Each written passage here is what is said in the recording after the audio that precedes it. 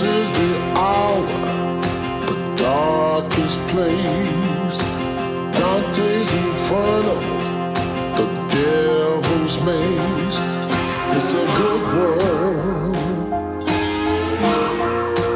good world gone bad.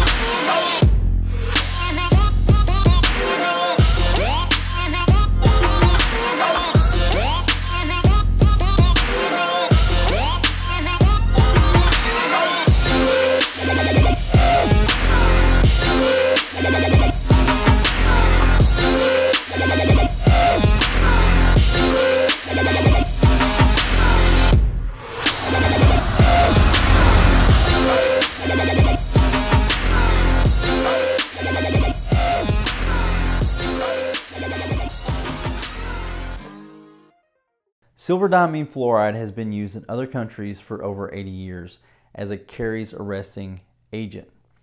Now in the United States, in 2014, the FDA actually approved silver diamine fluoride for use as a dentin hypersensitivity agent, specifically in patients over the age of 21.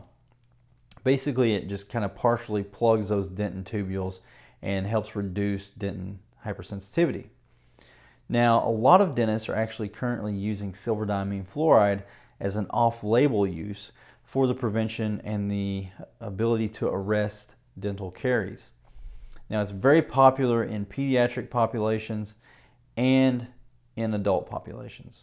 So currently, silver diamine fluoride is sold by a company called Elevate Oral Care, and they market it as a product called Advantage Arrest.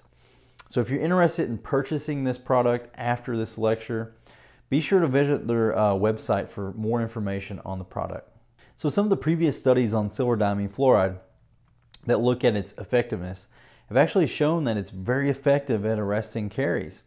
And one specific study said it's actually effective in arresting over 90% of the lesions that's found in children when it's applied up to 2 times per year.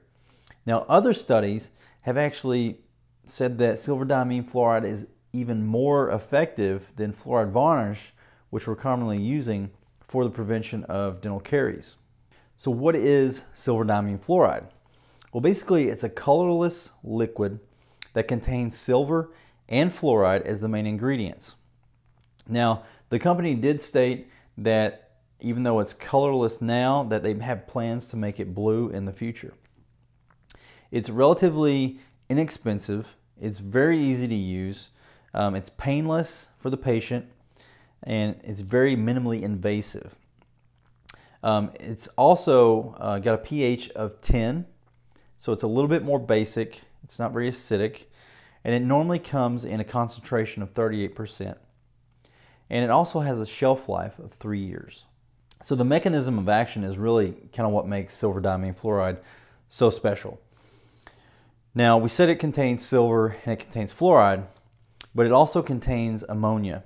And that ammonia helps to kind of stabilize those high concentrations of fluoride suspended in a water solution. Now, the fluoride, as you know from fluoride varnish, it helps to remineralize the tooth, helps to strengthen the tooth. But the silver content in this product actually is an antimicrobial, and it helps kill bacteria that prevent the biofilm from actually forming on the tooth. So when you apply silver diamine fluoride to the tooth, it actually penetrates into the tooth. When we're talking about enamel, it penetrates up to 25 microns into the tooth. When we're talking about dentin, it actually penetrates up to 200 microns into dentin. So when it penetrates into the tooth, it actually helps increase resistance to acid that attacks the tooth. It helps inhibit breakdown of proteins in the dentin, and it contains a very, very high concentration of fluoride. So if we think about fluoride varnish has historically been the highest concentration of fluoride in a product that we actually use for our patients. and that's at 22,600 parts per million.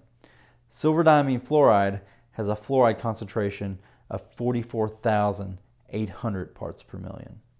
So if you're thinking silver diamine fluoride sounds pretty amazing, you're probably wondering what are some of the indications for its use.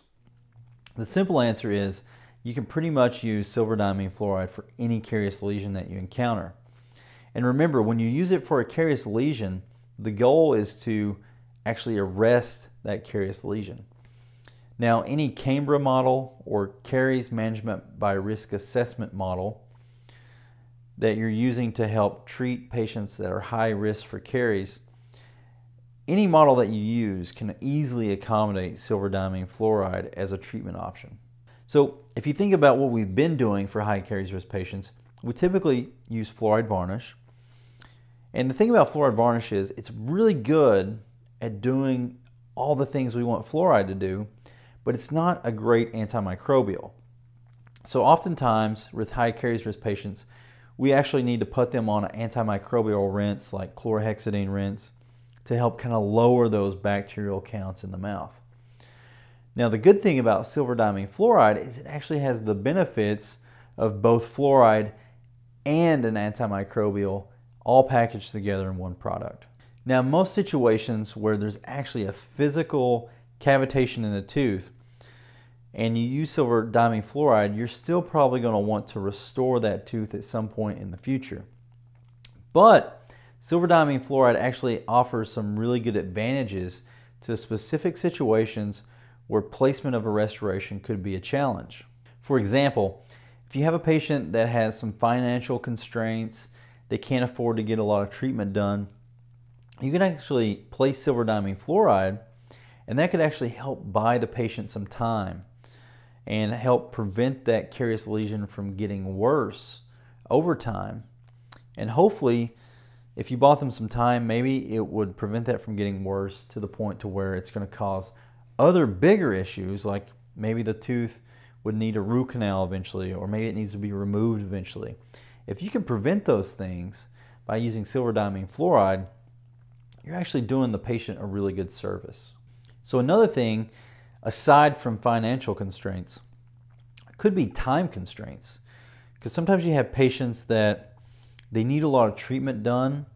Maybe they have a ton of restorations in the mouth, and you know it's going to take a while to get through all those restorations, and it's going to take a lot of time.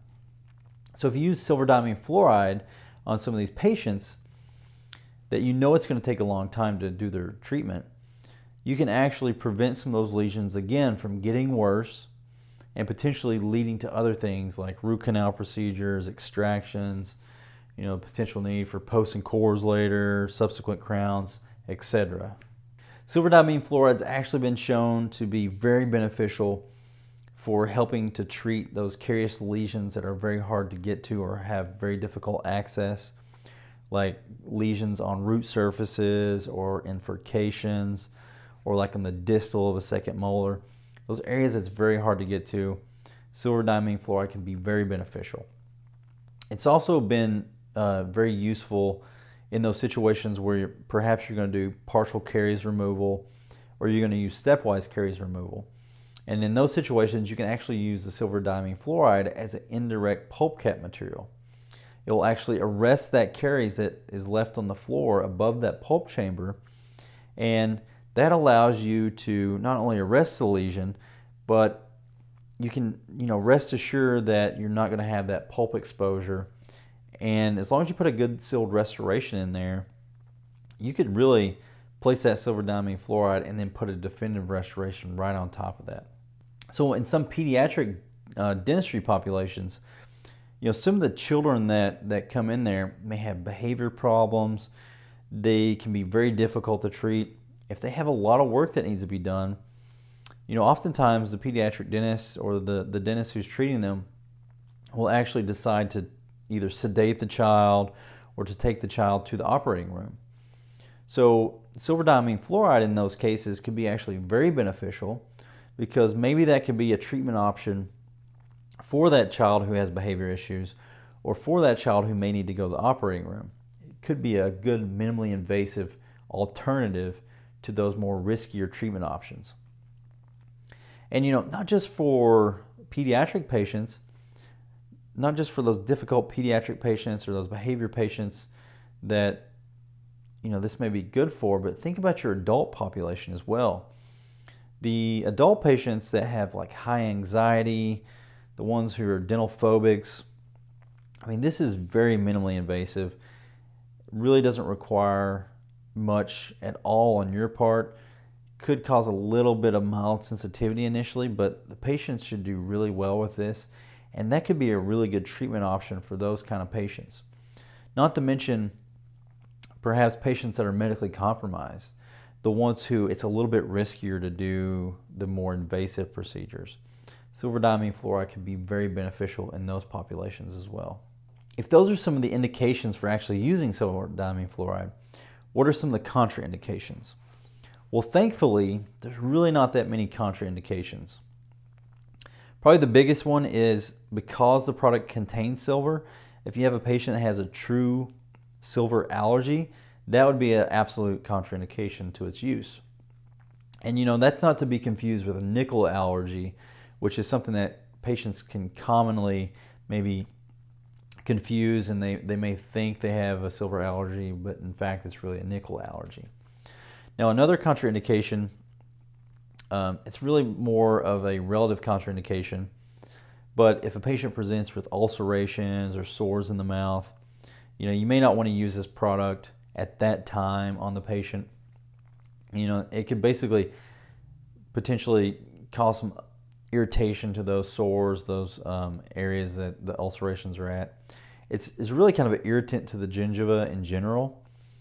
But if that's the case, you can actually take petroleum jelly, Vaseline, just put that over the ulceration, and that helps prevent contact with those areas and really spares the patient any kind of discomfort or pain if that contact does occur. So you want to use this product on your patient. What do you need to do?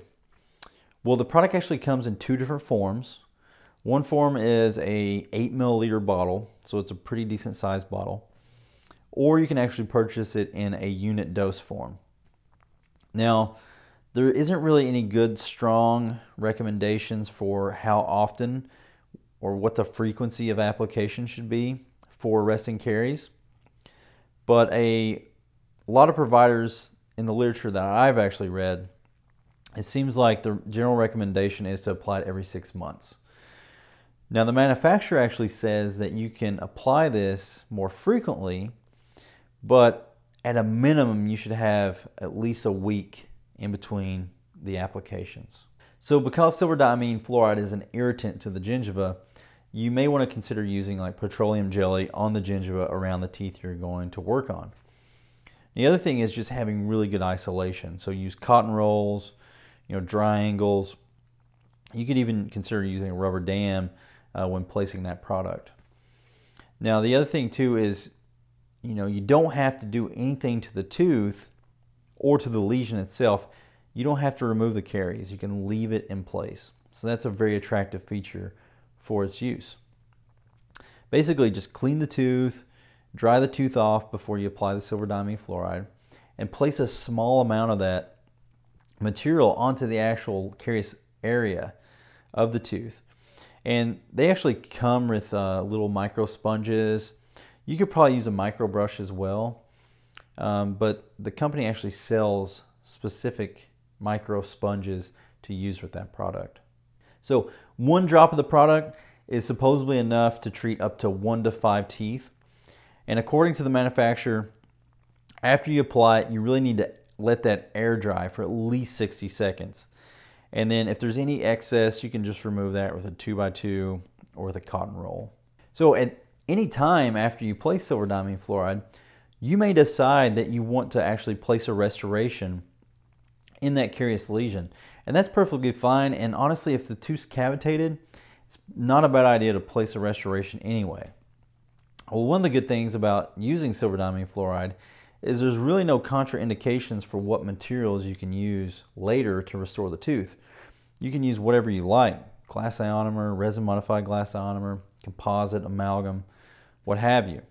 Now keep in mind that if you don't entirely excavate that area that you treated, some of the staining that occurs from this product can actually be left behind if you don't remove that when you do your preparation for your restoration.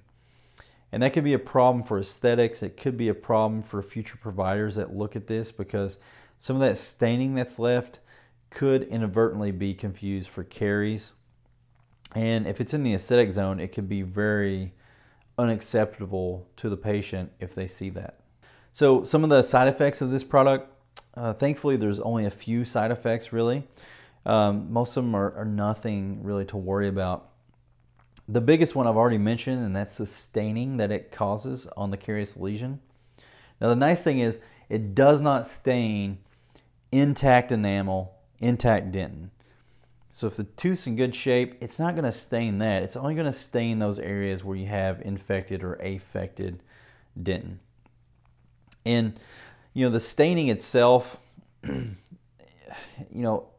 it occurs pretty quickly. It probably gets worse over the next few days after the application.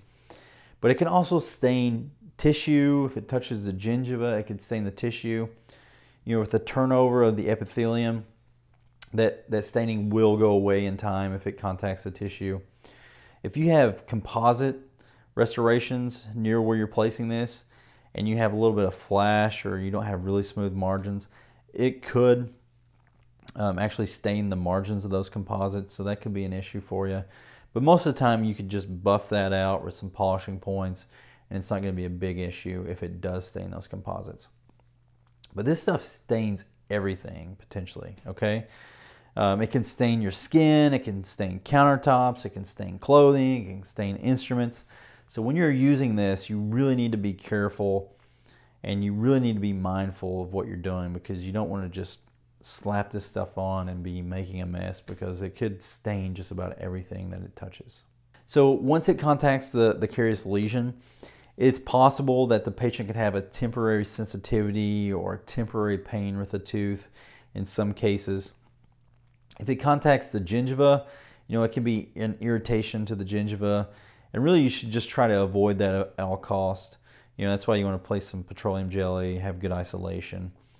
And then patients will sometimes frequently report a temporary altered taste, right? Similar to like a metallic taste due to the silver in the product. All right, so we've talked a little bit about silver diamine fluoride, what it is, when it's indicated, mechanism of action, what's some treatment considerations.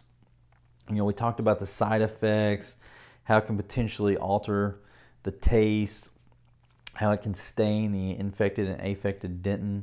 So a study this month in JADA, the Journal of American Dental Association, actually surveyed some parents, okay, to determine what the parents' thoughts were on the staining that occurs after silver diamine fluoride is applied to those areas, those carious lesions. And they wanted to know what the parents thought about that black color that occurs from that staining process. So they basically surveyed about 120 parents. And the interesting thing about this was they showed them pictures, right, of what this stuff does to the teeth. And then they asked them if they would be okay with their child being treated with silver diamine fluoride.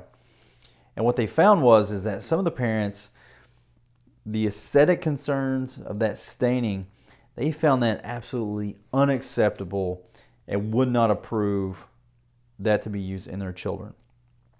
And basically it was like 31% when they were asked said absolutely not if it's going to be used in the posterior teeth.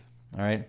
And then if it was going to be used in the anterior teeth, in the front, in the smile zone, about 40% said absolutely not, will not agree to this being used on my child.